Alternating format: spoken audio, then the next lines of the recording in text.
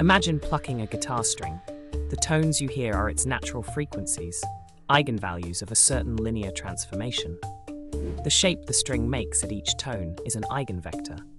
Linear algebra uses these ideas to describe how systems stretch, shrink, rotate, or oscillate. Engineers compute a building's eigenvalues to ensure it won't resonate and collapse during an earthquake.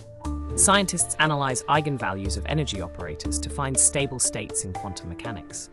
Even Google's PageRank algorithm is built on an eigenvector. It treats the web like a network and finds the eigenvector that ranks pages by importance. But what is an eigenvalue? It is a special number leveler such that when you apply a matrix A to a non-zero vector V, you get AV equals leveler V. In other words, V doesn't change direction, it only gets scaled. To find eigenvalues, you solve det A minus lel I equals 0, a polynomial equation. This might sound abstract, but it's practical.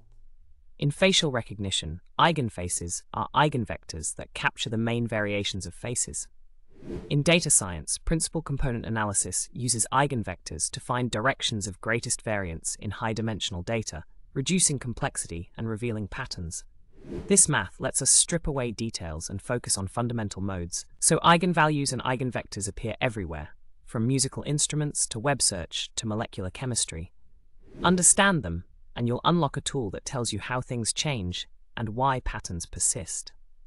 Where do you see eigenvalues and eigenvectors at work in your world?